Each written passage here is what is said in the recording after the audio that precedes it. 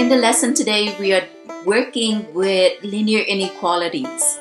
So the sharp end is the smaller and the mouth is open toward the higher quantity. You can think of the alligator is hungry, it's greedy, or something like that to help you remember which way do I turn, for less or for more. All of these are comparison symbols. We have the equals with the two dash, but not equal is when we have the slash by the two dash. This is not equal in orange, bottom left corner.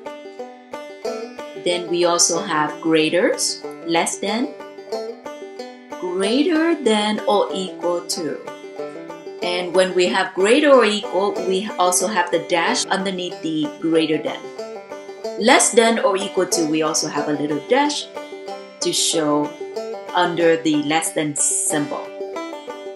In this work, solve and graph inequalities, I want to go ahead and do some guided practice with you.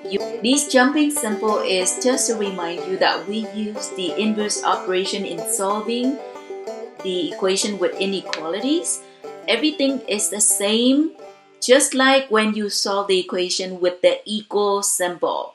Now it is an inequality, and whether it turned this way or turned this way, you're going to use the exact symbol instead of the equal sign in solving your equation. There is just one step that you need to keep in mind when you solve this that is different than when you with the equal symbol in your equation, and we will talk about it as we moved on.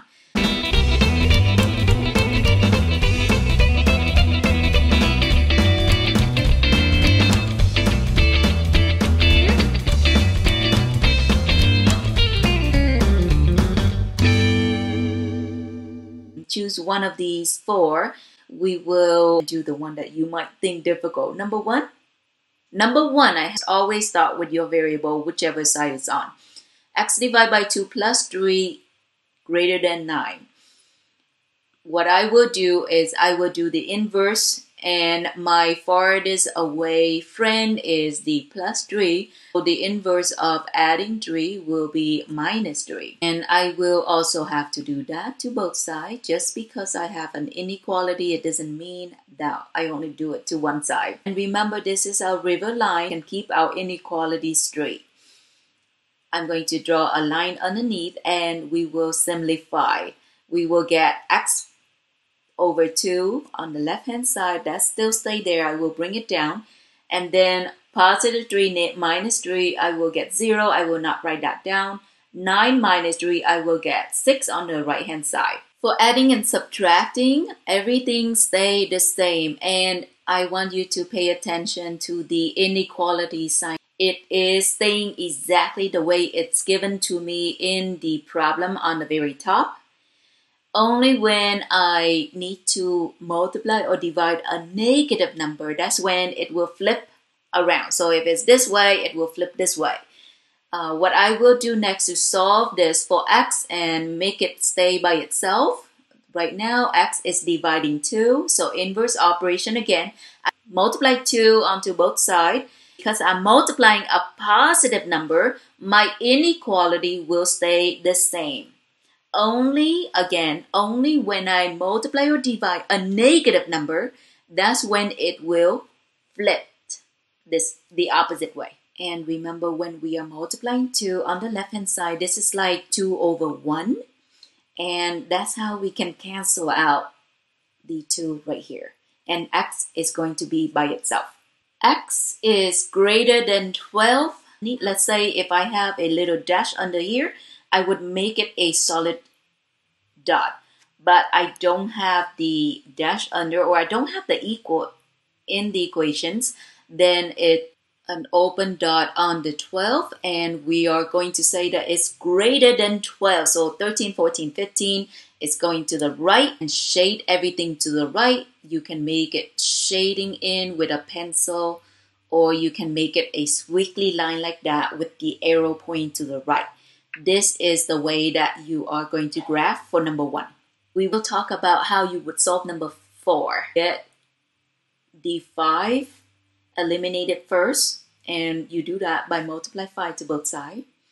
And then you're going to eliminate the negative 4 by adding 4 to both sides. And then you're done. Because we are multiplying a positive, and because we're adding, we are going to keep the inequality exactly the same as is showing right here. We don't flip it. Our goal is to have x or whatever variable given in your problem on its own. We're solving and we're doing the inverse operation. Everything is the same. When you have the equal sign, I guess the tricky part also apply, but when with the equal sign, remember, it's two equal lines. So two straight line, when it flip, it's not going to make a difference. But with the inequality, it would. This is the part that I put in red right here. It said flip the inequality symbol given when you multiply or divide a negative numbers.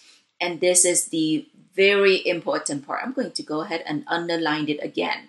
You flipped it when you multiplied or divide a negative numbers. What happened if you multiply or divide a positive number? It stayed the same as we demonstrated in the earlier problem. With number 6, let's go ahead and solve it. The first thing is river line to keep the inequality symbol straight.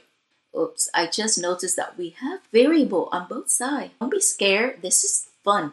With the variable on both sides, what I would do is I would still try to get the number onto this side, the variable on the left side. Instead of writing 20 right underneath the minus or negative 11x, I'm going to write it slightly off because I know that they're not going to be like term. It doesn't have the x. So I'm not going to combine with the negative 11x over here. I'm just going to write it over here. Draw a black line underneath to simplify. What we will do is we will bring down this negative 6x. We will bring that down. The positive and negative 20 will cancel out, but I'm going to take those canceling off because I think that's messy. It's up to you if you want to leave it in there in your problem. I don't mind. And then what we will have on the right hand side is going to be negative 11x minus 20. Next step is to bring the like term together, which is the negative 11x on the right hand side. I will bring it to the left. And this is the step that you could have done before you subtract 20 to both sides. Or to cancel out the negative 11x on the right hand side, I must add 11x. And that way, this will cancel out on the right-hand side. Simplified, I will get negative 6 plus 11. I will be left with 5x, and that will be on the left-hand side. This will cancel out, and I will only bring down the negative 20. We are still going to keep inequality symbol the same, the exact same way because we are dividing 5 into both sides. When we're dividing a positive, everything stays the same. Divide by 5 on both sides and I will be done.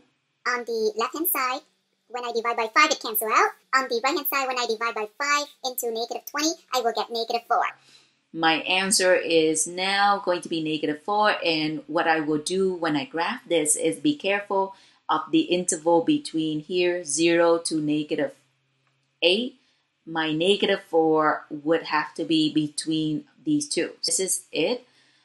It is a greater or equal to, and notice there's a little dash underneath the inequality. It's going to be greater or equal to, I'm going to make a solid dot instead of open dot. Remember when we would use an open dot?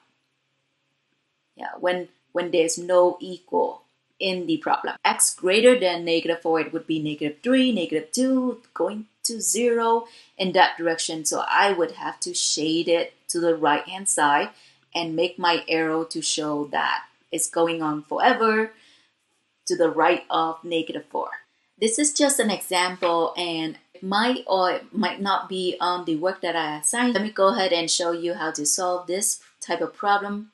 We're starting out with the river lines. We are going to do the inverse operations, and I have 0 on the right hand side. What I will do is I want to get rid of the 15 and the negative 5 with the k. So I can get k solve. And the friends away from the k is positive 15. I will subtract 15 to both sides first. My closest friend go last, and that is something that I keep in mind. If you're wondering, how come I get rid of the 15? Why not the 5 first? Right? 5 is closer to k, so it's going last.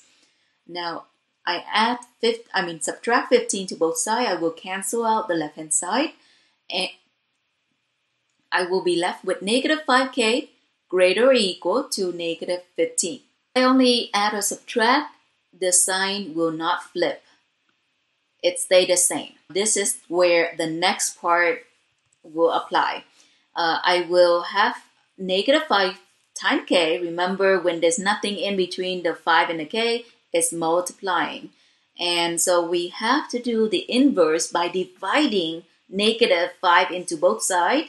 And when we divide a negative number or multiply a negative number, what will happen to the inequality symbol is that it will flip the opposite direction. I'm going to use the exact same symbol. Remember, it has a little equal, a dash underneath. It will flip the other way. Divide negative 5 into the left, I will cancel it out. On the right, negative 5 into negative 15, I will get positive 3.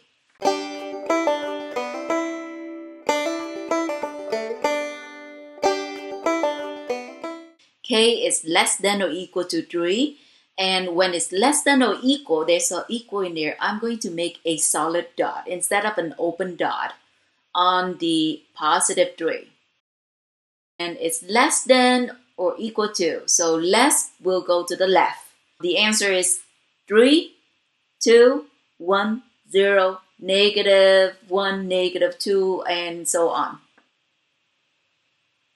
Now it's your turn to practice. Have fun. Thanks for watching. I hope you find it helpful. See you next time.